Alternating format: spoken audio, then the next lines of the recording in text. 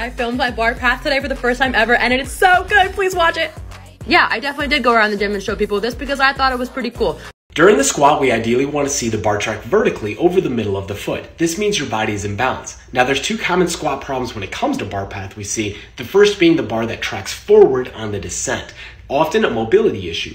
This goblet squat calf stretch is a great way to warm up if this is your problem, to get more knee over toe translation and less need for the chest to fall forward in the bottom. However, if your bar path looks good on the descent but only falls forward on the way up, it's likely not a mobility issue. So here's 3 tips that can help with this problem. First, create tremendous core stability by pulling your elbows in and getting a good brace. The better torso stability you have, the better you'll have a bar path on the way up. Second, don't put all your weight into your heels, but rather spread your body weight across the full tripod. And last, drive this triangle straight up, and that will help with a better bar path on your ascent.